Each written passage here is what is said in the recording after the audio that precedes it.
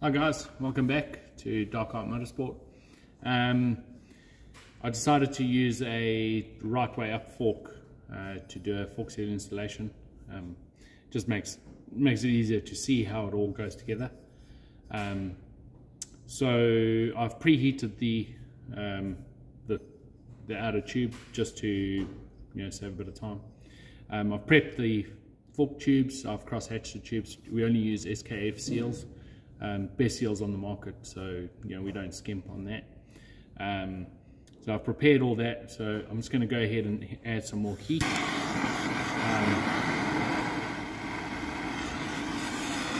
We just want a nice even heat through the fork tube. You can do it on upside down tubes as well.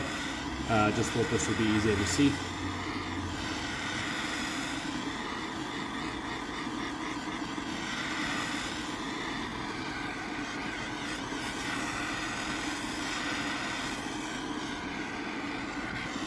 The reason why I'm doing it quite far the way down is we want the bushing to seat nicely without any, giving us any problems.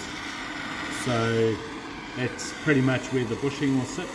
The outer bushing sits there, and then obviously the seal on top.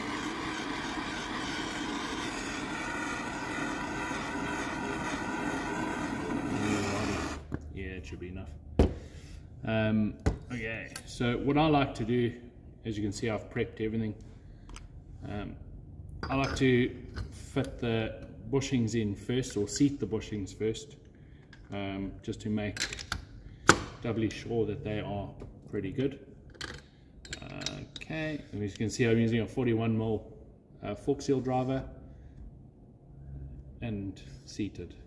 See, no smashing the seal, no being too aggressive with it. Any kind of force, you can more than likely gonna distort the seal or damage the seal, and customers' forks will come back next week. Like I said, we only use SKF seals. Obviously, don't forget retainer clip.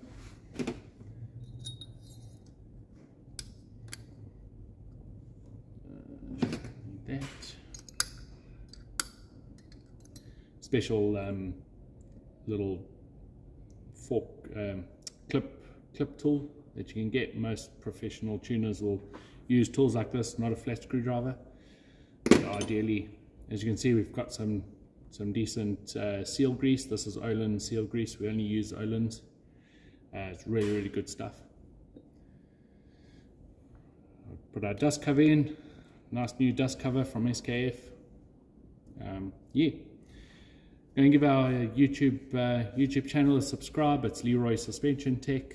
Go and have a look. We're going to post up some more videos on different things and stuff that we see, nightmare stuff, and some really good, hopefully some really good content. So yeah, give us a like and subscribe, and yeah, we'll see you guys soon. Cheers.